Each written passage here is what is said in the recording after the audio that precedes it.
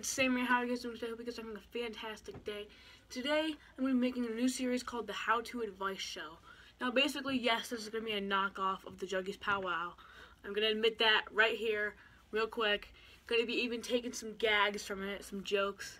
I'm going to, not copying it, but I'm taking ideas from it. And I'm not going to call it my own because I've taken ideas from it, other people's stuff. So, I'm going to have some of my own aspects into it, but I'm also going to have some of the other aspects from McJuggerNugget's channel, the Juggies Powwow, in it. So, I'm going to put that out there real honest. But basically, I made this series because I think, I think it's really important for a kid these days to be making advice for kids these days. Because who else is going to know about kids these days other than kids these days? So, and I'm a pretty smart person. Not really in school, but, just how the world works. I'm pretty smart with, common sense and stuff.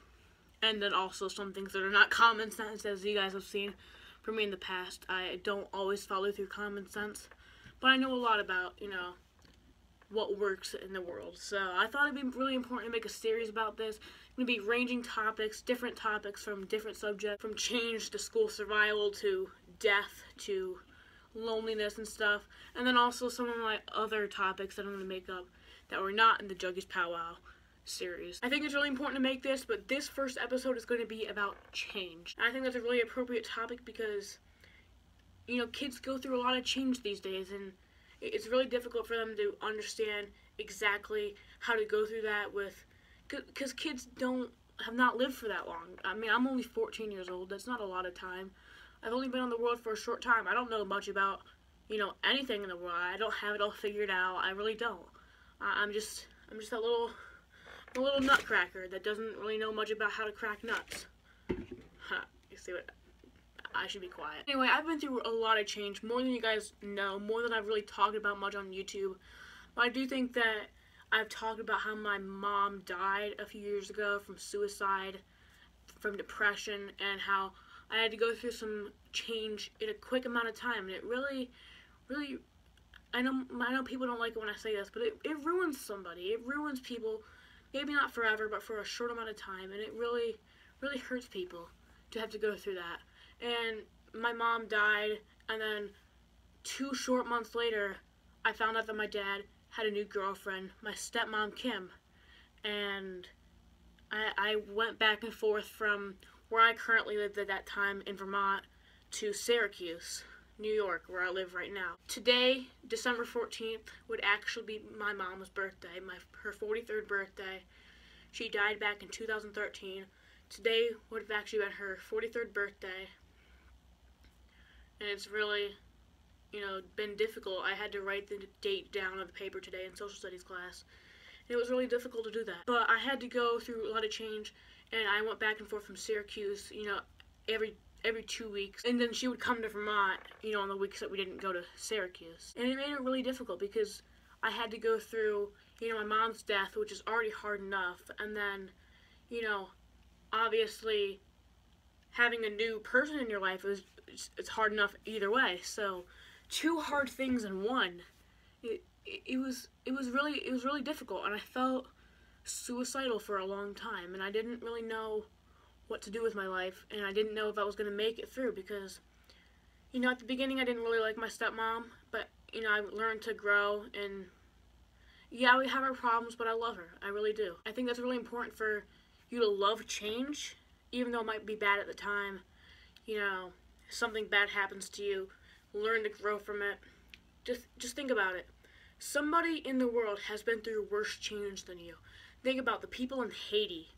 The people in Haiti who have tried to grow, to be rich for many years. And then they've had hurricanes come down and crash. And then they were trying to rebuild from that. And then just in October, Hurricane Matthew happened. So, ruined everything for them. So, they're still rebuilding from hurricanes, bad change that they're trying to go through.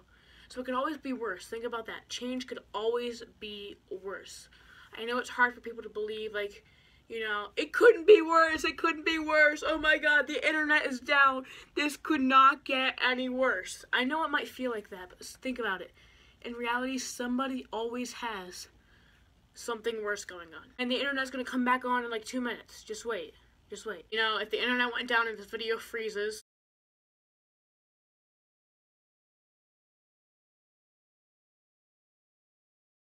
it's not gonna be that bad, because it could always be worse. You gotta learn, you know, my catchphrase, stay strong. I live by those words every day. Because my sisters and my family and a lot of friends that I know get into a lot of negativity, and I tell them to stay strong. It could always be worse. Literally, it could always be worse. I want you to think about this. Change, it might seem bad at the time, but, you know, change is always a good opportunity to make things better. If you are having bad grades in this one class and you need to change that, you could change it for the worse or you could change it for the better. Think about it. You could change yourself, and if you're doing very little work at the time and you're going to change to do no work at all, that's bad. But if you're going to change, put the work in, and you're going to try hard, that's going to change for the good. That's a good way to change. You can always make it better. You could be, you know, at my school, failing is 65. You could be at 65, bring it up to like the 90s or maybe even 100, and always try to make it the better way that you can. There's two options. You can make it worse or you can make it better. Make it better. And even if what you think at the time is not going to make it better, you gotta do what you can do. Because when my mom died, I always thought, this is never going to get better. This is never going to get better. People always told me, I had a friend, he wasn't really my friend, but I knew him. His dad had died in a motorcycle accident. And I told him, you know, my mom died, it's really difficult for me. And he said, you know, it gets better. I didn't believe him. I didn't believe anybody. My dad, you know, I lost my grandma back in 2005. He said that, you know, it was difficult, but it always gets better. So, think about change. It always gets better. It always gets better. Even if you don't think so at the time, it always gets better. You know, someone shoots you in the leg, you got one leg now.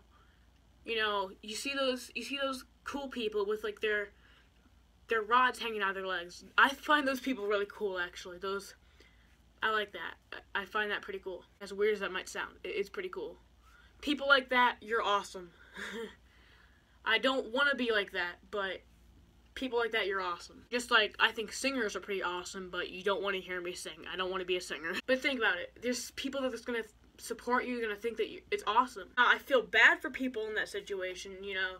Obviously, it'd be better to walk around, you know, on two legs normally, but you're awesome. Everybody has an awesome part about them. Think about it.